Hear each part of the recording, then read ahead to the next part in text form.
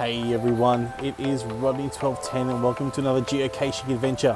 As you can see behind me, I'm in a really awesome spot in amongst Sydney Harbour, and I have just found this really awesome container. Check out that. That is really well camoed.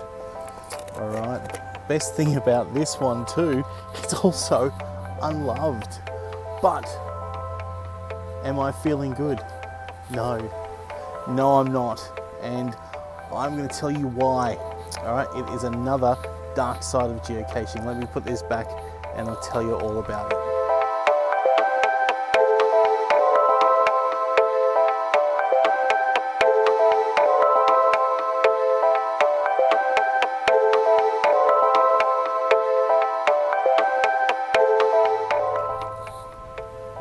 All right, so that was a bit of a difficult level 3 puzzle to find the coordinates to that. So you're probably thinking, Rodney, it's an awesome location, awesome day, great camo, difficult puzzle, unloved. Why the hell aren't you happy with that hide?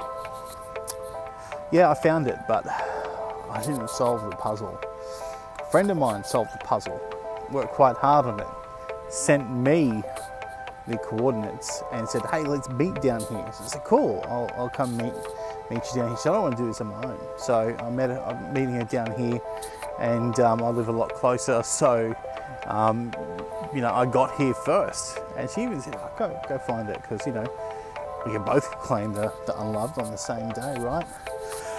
And so, yeah, I didn't solve the puzzle, just came and found it quite easy. And yeah, I'm glad for a find. A find is a find, but I'm feeling a bit like a fraud because I didn't solve the puzzle. So I'm feeling like a fraud. I feel like, you know, Rodney, you're not that great because you didn't solve the puzzle.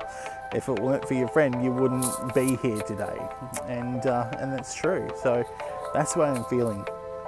But, you know, this is what happens sometimes in the game.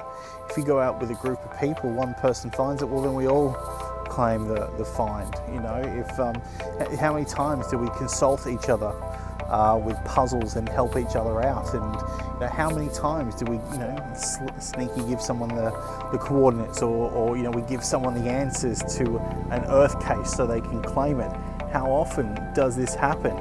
You know, it's part of the game sometimes. You know, we work together. If I had to solve the puzzle, would I have given her the coordinates? Yeah, of course I would have. You know, how many puzzles have I solved? How many times have I found the sneaky one? You know, how many times have I got that absolute feeling of joy because I was the one that found it? It was hard, you know, especially when I've been out with caches a lot more experienced than me, and I've made the find and they haven't. You know, this is what happens. It's an all part of the game, and feeling like a fraud. So there we go. That's another dark side of geocaching. It's this feeling of like a fraud when you haven't quite worked hard to find it. You know, sure, if I had worked really hard at the puzzle and come down and made the find, I would have felt so good, so good. And you know, it's taking away this little voice in my head saying, you're not that good, you're not that good. It's just taking away a little bit from the success of finding it. But, you know, that's okay, because I'll go find a hard one sometime, or I'll go solve a tricky puzzle. By the way, my friend said, you know what, you would never have found this one. You're not patient enough to do this puzzle. It was a massive puzzle. I've seen the puzzle. I'm like, oh my God, it's so overwhelming.